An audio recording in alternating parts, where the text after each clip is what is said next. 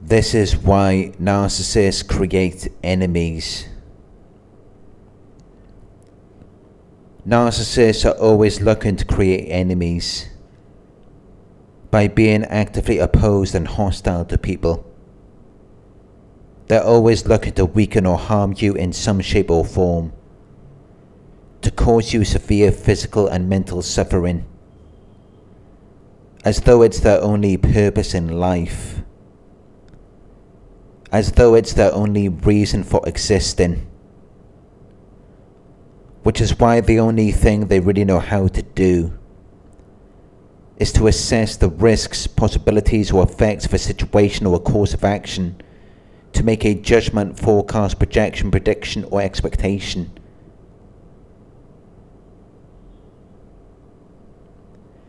And they're very good at it, because they've had years of practice at manipulating their targets. So they know how to assess a situation and weigh up the potential benefits of a hunt, and analysing the potential costs or risks at the same time.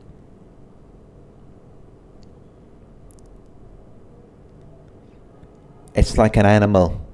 They operate from their reptilian brain, so they know how to coordinate an attack, and they anticipate a response from their prey. Predator animals in the wild have been found to frequently form coordinated hunting groups where they attack in line formation. They engage in collective behaviour, especially under conditions of considerable informational constraints. And narcissists are no different. They run schemes. They operate from large-scale systematic plans or arrangements for attaining a particular object or putting a particular idea into effect. They make plans in a devious way with the intent to do something illegal or wrong.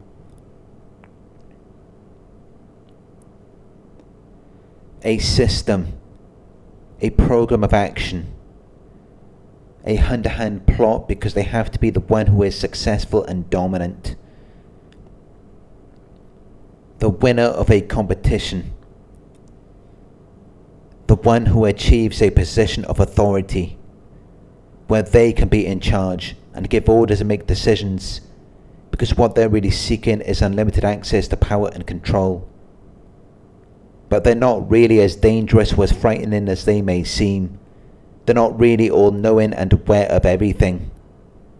They don't possess unlimited knowledge, awareness or understanding, even though some victims may see it that way. Because the reality is that the root basis of their disorder is the opposite of everything that they portray themselves to be. It stems from insecurity, which is overcompensated by selfishness, arrogance and entitlement, when really they're actually very weak and vulnerable. They're easily damaged and destroyed, and they're actually very unaware, foolish and ignorant. They take cues from their target, which is something that serves as a signal for them to begin their performance, so they actually have no power of their own. They're just using a fake, fictitious character. It's all make-believe. It's delusion. They're not really who they say they are. They have nothing to fight for. They have a false sense of pride from their belief in a separate self, a false character which they use to fool you, and that is what they're defending, because it is essential to their emotional survival. And it works for them because they compartmentalize their situations and interactions. They divide them into sections or categories. They separate them into parts, and they do not allow those parts to mix together. They separate them into isolated compartments, to where they're living multiple separate and very different lives, where they may appear to be a different character in each, and one character may be the exact opposite to the other, because they will continue with whatever is working for them. So if one character has failed to secure the outcome or result that they would like, They will drop that character and then they will rebuild another character somewhere else. And they can switch characters whenever they choose to and at their own will. So you know that they are engaged in unfair and invalid pieces of play, involving interference with and illegally hindering their opponents, where they're continuously getting involved and influencing situations that should not involve them, because they're despicable and contemptible, they're dishonest and unfair, they're unsportsmanlike. They have no real pride, dignity or self-respect, so anything is fair game to them. They consider you a reasonable target to be chased, criticized and attacked. They consider it acceptable to play jokes on you and to manipulate, exploit and cheat a system or a situation slyly and dishonestly for their personal gain, and they won't hold accountability for anything. Because they can switch characters whenever they choose to. They can take up a very different way of life somewhere else. And when they do that, they may forget things that they've done or experienced in the past, which acts as a coping mechanism to a lot of the failures that they've had, because they can just build a new character and personality with a different situation and experience, which is unattached to the one that they had before. Because it's just whatever people are reflecting back to them. And the new people they're dealing with are only seeing this new character that they've created. And this new character is being accepted. It's not being judged, which is all they really care about. Because they just want to be praised and recognized as being good and important. But when they're targeting new victims, they're looking for weaknesses. They're looking for disadvantages or faults. They're looking for something that people are unable to resist, or something that they like excessively. When a normal person is not arranging or preparing things in that way, they're not seeking to find people's weaknesses. They're not looking for what people don't do well. But this is how narcissists are wired to think. Which is why they can only ever be your enemy. They can only be your adversary and opponent. This person who is engaged in conflict and competition with you, so they will never see you for who you really are. They will only see you for what they can exploit and take advantage of, which is why they despise power and strength. They hate anything that is able to withstand great force or pressure. Anyone who is mentally strong and has the power to resist attack. Which is why they hate seeing you giving orders, making decisions or enforcing obedience. Because that puts you in a position of power, which is a direct threat to them. So they have to criminalize and discredit you. They have to make your activities immoral or illegal. They have to harm your good reputation and cause you to lose your dignity and respect, while also discrediting any opposing force that is in a position of authority. Whether it be doctors, lawyers, police officers, judges, psychologists or psychiatrists, they have to discredit them or befriend them and turn them against you. Because otherwise those people would call them out. They would draw attention to their unacceptable actions and behaviour. And if this was effective and commonplace in society, then narcissism would not exist in the world today. Because there would be nothing that narcissists could do about it, which is not what they want. They do not want the shoe to be on the other foot. They do not want to be in that position, which is why they maintain right to the edge of what society deems to be acceptable, of what they know they can get away with. And they manage to befriend and network with authority figures and public officials so that they can protect their image and reputation. And it's really the only reason why most of them aren't in prison.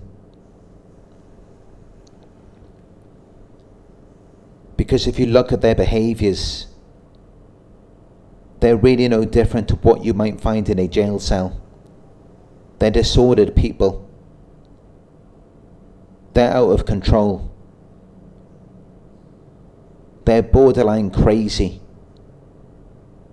And it's because they're very weak, fragile and insecure within.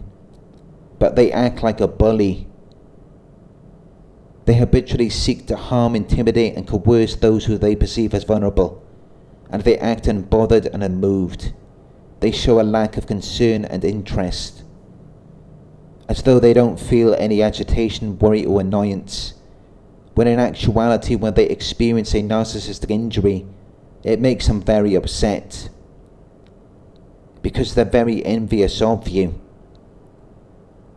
They have this deep-rooted resentment, aroused by your possessions, qualities and abilities, to where they can never have a break or take a rest, because they're constantly looking at you and wondering how they can be successful, determined and intelligent,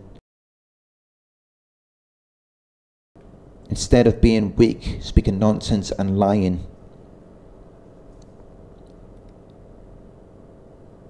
Which is why they typically believe that other people are the same as them. They can't understand that you could be a genuine person and you're still able to be successful without having to indulge excessively in sensual pleasures such as bad sexual behavior, drinking too much alcohol or taking drugs, or dishonest or fraudulent conduct, or manipulation, alteration and falsification that they engage in. They can't understand it. They can't see how that is even possible, because they study your faults or weaknesses only to attack you and break you down. By invalidating you, by trying to disprove your argument, statement or theory, and depriving you of legal efficacy, to discredit you, and to make something not true or unacceptable, which are all just tactics to minimize you, to reduce you to something unwanted and unpleasant, to represent you as less than your true value and importance, to belittle and play down who you actually are, so that they can gain control. And it starts off delicate and precise, where they use indirect methods, so that it's difficult to analyze or describe, and at times they may even play it out like it's just an amusing story or trick, as though it's intended to be funny, so that it doesn't make you want to run away. Where they've always got to have a psychological advantage over you. They've always got to do something better or more extreme. They've got to get the better of you. They've got to score a lead over you. They've got to succeed in being a point move or step ahead of you. And at times they may even be lying, just so they can downplay the struggles and obstacles that you went through, to where you still managed to succeed, because they want to break your pride, your consciousness of your own dignity, to where you're proud of a particular quality or skill, even though it may just be something that you achieve from having to deal with them. But yet they want to take that from you as well. They want to strip you of anything that you're proud of, anything that you acknowledge and recognize about yourself, by acting like it isn't a big deal and refusing to acknowledge your value. Even though you may have done it all on your own, and you never received any assistance from anyone, they will still find a way to downplay it, as though anyone could go through what you went through, when they're just attacking your pride to minimize your value.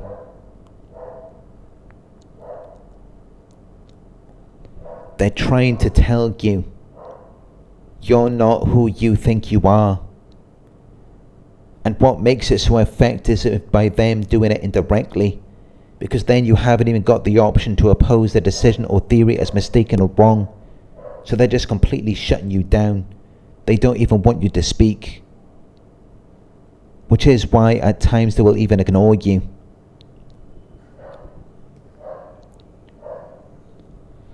They will refuse to take notice of you. They will disregard you intentionally. They will treat you as a low priority, as though other people are more important. And they will pay close attention to them and attend to their comfort and wishes. They will be very polite and respectful.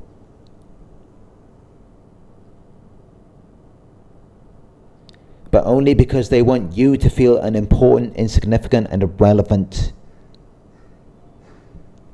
They want you to feel worthless, to change your position, direction, and tendency to who you know you are,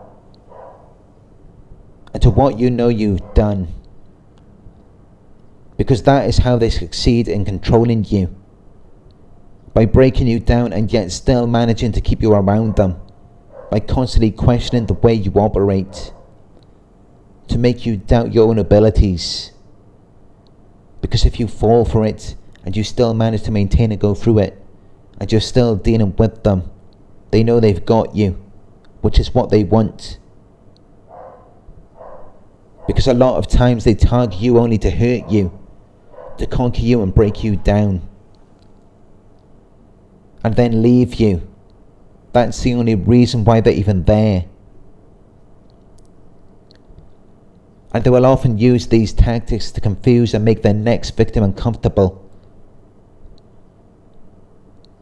to make it seem like you're not that impressive, attractive, or desirable, because they're envious of you. So that's all they're going after you for, to strip you down of your worth, value, pride, and dignity, so that they can feel like they're this top dog who conquered you. They're more special, important, superior, desirable, because now they've brought you down. They've brought you beneath them. And as long as you're around them, that's all they're going to do, because of their envy of you. It causes them unrest where they must act. They must do something to take you down a notch, because otherwise they can't feel comfortable. It's like in London, which has been called the acid attack hotspot of the Western world.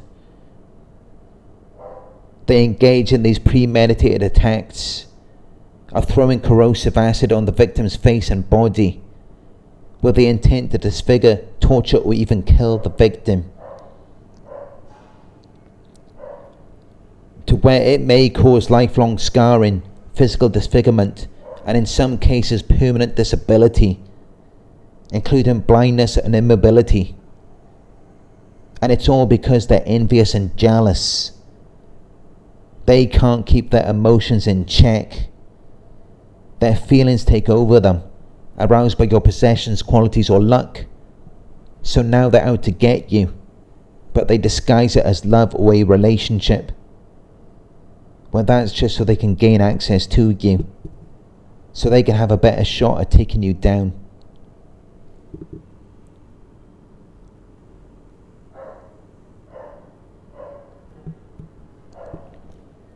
Thank you for watching.